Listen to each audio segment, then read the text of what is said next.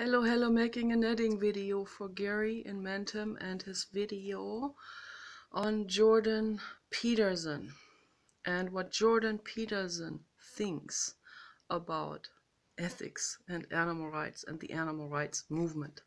So I just watched your video and I want to make a video response. This ties into the subject that I have been talking about since I have first used the internet and YouTube, but long before that as well I have been talking about this, and basically my whole life. So yeah, it ties right into this, and I am not surprised that Peterson is against the animal rights movement, because from what I have seen, I have browsed through his videos. I have watched the entire video of Benatar versus Peterson. That was a while back, and I love David Benatar. I love him very much, as he is an amazing philosopher. I love Dr. Peter Singer. I love Sam Harris. I love a lot of those people, and so it is making me very sad to see that Jordan Peterson is coming through the back door into the intellectual community to snatch away intellectuals and lead them astray into corporatism and onto the corporate bandwagon, which means he tells all these young kids out there, university students and so on, he tells them that everything is just relative, and that they don't have to do anything, and he gives them a speciesist message, it's kind of a tongue breaker, message, and a corporate message, and he tells people they don't have to do anything, and so on. And so this is my theory. My theory is that, and he's also promoting, he's promoting procreation and all of this, and it doesn't even bother him if the child comes out retarded or with defects and so on. And so this man has absolutely no ground of ethics to stand on at all. There's absolutely no ethics on his platform at all. And I'm very sad to see this. And so then I wonder, what's going on? Why is he doing this, and why is he promoting this? Obviously he is a Christian. He even talks against art. He talks against modern art. I'm absolutely appalled what I see in this person, and a lot of those videos that he makes, he basically has nothing to say. It's just like some rhetoric. It's just some murky straw man attempts of saying nothing and just filling in time or something, and just leading people completely astray and leading people away from responsibilities and so on, and away from love, away from compassion. That's what he's doing. And this makes me very, very sad to see this. It's horrible, and it's so that's why I come up with this theory that it's just a conclusion, and it's just an assumption so far. I don't know for sure, but I have the right to make my own assumptions about people, and I have the right to talk about it, and that is my right. That's my intellectual right that I have, of freedom of speech, and I have the right to come to the assumption, or the question, or the speculation that Jordan Peterson may be paid by the corporate agenda, you know, in some backroom deal, you know, to, you know, like, let's say, just an example, Lockheed Martin or Eli Lilly or GlaxoSmithKline or Boeing representatives and CEOs and negotiators and middlemen or whatever they hire, collaborators, come in and say, hey, we got a nice offer for you here. We'll give you $1 million per year, and you promote the corporate agenda. You are a respected professor at the university, and we'll help you get more views. We'll, you know, boost your videos. We'll make you famous. We will get you to the popular shows, you know, so that more people will see you. And so, you know, a stagnator soul will not reject offers like those. A stagnator soul, confused, new to existence, new to samsara, new to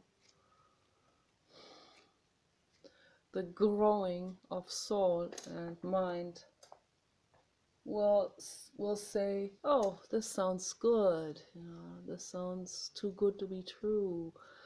I will do it, you know, I will take that money and I will promote the corporate agenda to everyone, you know. So, and that message is that he has for the intellectuals is, oh, you don't have to think, you don't have to do anything, you can just lean back, everything is relative anyway, you know. So it's all relativism. Yeah, we don't have to do anything, you don't need to be responsible. Kind of like the message of Yuji Krishnamurti, which he was a student of the Theosophical Society in Jiddu, but the message totally opposite message. So never really understood it, and it was also kind of like Yuji's message was a temper tantrum towards Jiddu's message, which was Jiddu was the big nanny, and Jiddu said, hey kid, you need to be responsible, you know. And the kid says, nah, nah, nah, nah, nah, nah, I'm not going to be. And everything is relative. And so Peterson kind of reminds me of that. So it's like, but much worse, it's like, kind of like, whatever, I will just do what the corporate agenda wants me to do. This is theory, I don't know for sure, but you know. And just no intellectual honesty whatsoever, no kindness, no love, no compassion, you know, doesn't see the other. He doesn't see the pig in the gestation crate, you know. For him, as Gary said, is more like an item, more like a trailer hitch, you know. And he doesn't see the scream, doesn't hear the screams, he doesn't see the fear and panic in their eyes, he doesn't see any of this. And the reason why he doesn't see it is because his self-image has completely blocked that out. His self-image making and self-image and the pride in all of this has, and the interest in his self-promoting has completely overshadowed the compassion and the kindness. And so whenever someone says, you are just trying to grandstand, or you are just trying to, you know, to shine, you're just trying to, you know, anyone who says that, and I get this all the time, you're holier than thou, and you think you're better than anyone. I wasn't even talking about myself. I'm talking about the pigs in gestation crates. I have it very good compared to the pigs, you know. So it's the pigs I'm worried about. And then immediately when I'm worried about the pigs, I get this "you are holier than thou" thing, you know. And then they become naughty. They want to be naughty, da da da da da, you know. They want to celebrate they want to do a temper tantrum against what they perceive as Big Nanny, you know, Big Nanny coming in and saying, kiddo, you know, you have a responsibility here, and the kiddo doesn't want that responsibility. It's not convenient enough, you know. So I get this hear this all over the place, all over the all. I hear it from unintellectual people. I hear it from those who consider themselves to be intellectual. But they're all anti-intellectual, and they're all not intellectually honest at all. So it's very sad to see this, and very sad to see a professor being so promoted and shooting up in fame and sweeping up some people who are not informed about any of this, and making them fans and making them believe in relativism and making them turn away from taking responsibility for their lives, and making them ignore any kind of responsibility, any kind of love, any kind of kindness and caring. So it makes me very sad to see this, really. It's very sad. And the light is getting a little bit dim. So put this out a little bit. I like it to be visually pleasing.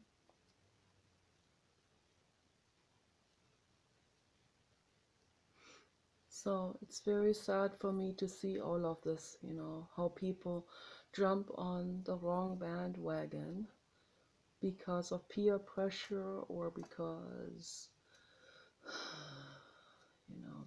they think that's an intellectual, or because it's more convenient for them or something, you know. Very sad. So, but when someone shoots up in fame like this, so suddenly, you know, I always have a suspicion about this, and I wonder why, you know, who promotes him, you know. Is he being paid? Is he being artificially promoted and made famous and made to be seen by everyone? And so I'm not so sure. This may be very well some corporate collaborator. And I have a right to voice this suspicion. That is my freedom of speech. And we all should have the right to question people, and everyone should question people. Yeah, really, absolutely. It's very, very important to do this. It's just very sad, and I already talked about this in my last video that I uploaded to my other channel, Animal Lover Support Group Kenny Redwood. That is my last video I uploaded there on the journalist in the Antarctic who filmed the elephant seals, and when he saw the baby elephant seal starving to death because his mother was killed by an orca, and the other elephant seal mothers rejected him because they had their own young. So, and this photographer, filmmaker was just filming this. Kind of reminds me of Jordan Peterson a little bit. You know, this, oh, it's nature. Let just nature take its course, and I will capture it for National Geographic. And he just films it there for how many weeks, and films how the elephant baby seal it just starves to death, and freezes to death, and grieves to death over the mother, and grieves from lack of touch and love. And he just goes ahead and films this and thinks nothing of it.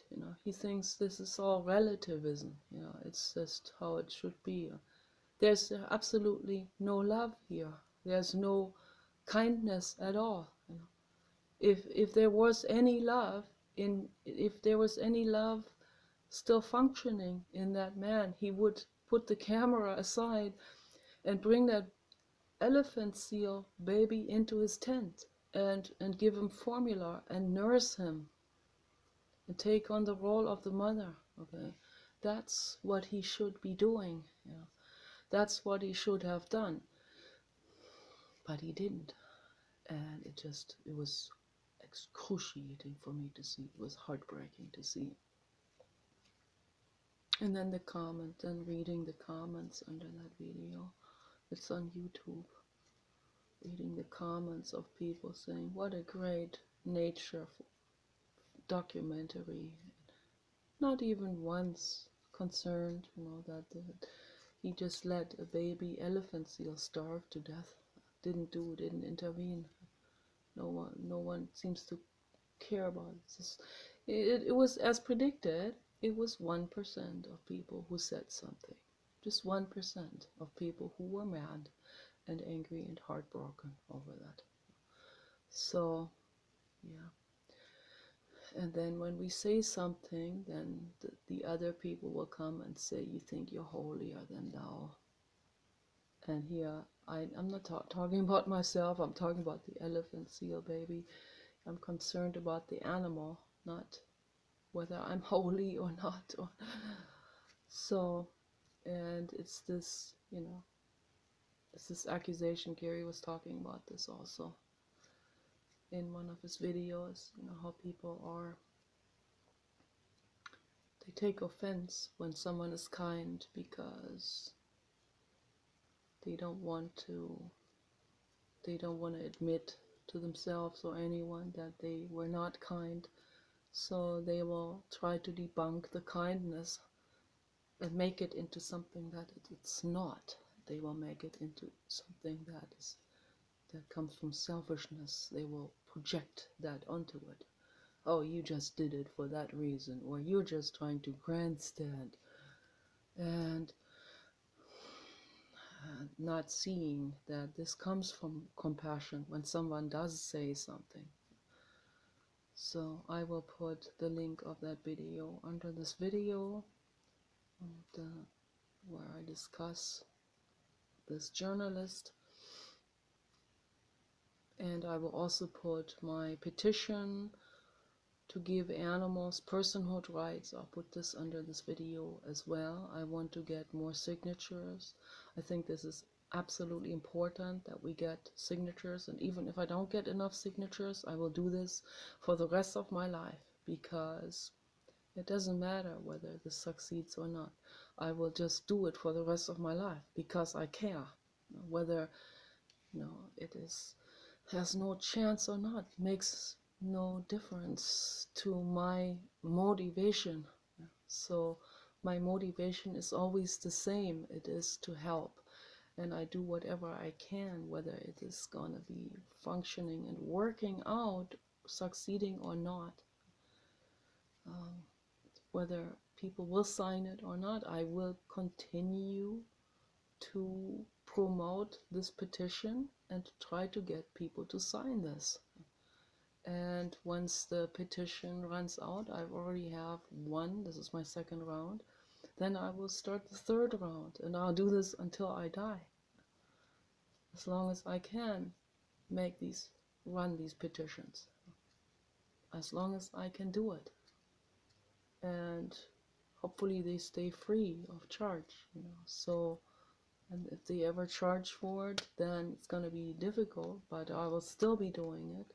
And maybe I will have to, I don't know, I'll figure other ways out how to make this work, how to make it function. I might even make my own website and run the petition on my own website. So I will do this for the rest of my life.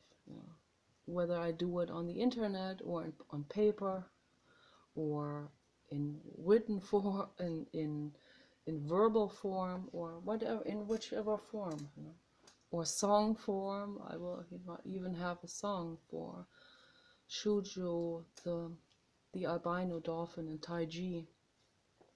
My song for Shujo, it's on a dormant channel that I had in the past. So I have a lot of dormant channels that I have created in the past and that I had technological problems with. I didn't know how to solve it. I'm not a techie person. So I just made a new channel. I never had a lot of subscribers anyway. And my videos would never stand the chance to get monetized. There again, it's like someone who tries to really help will not stand a chance, will not get any support, from corporations or from anyone out there. So very, very few people only will support someone who really wants to help. And so the people who are being supported are people like Jordan Peterson, who will come in the back door to snatch away the young intellectual community and turn them into relativism and turn them into complacency and unresponsibility to help the corporate agenda. That's what it's meant to do. That's very sad. I'm very sad about this. So anyway, so I just wanted to make this video and wanted to give you, Gary, give you some support and to give you some dough here. Okay, you guys take care. Bye bye.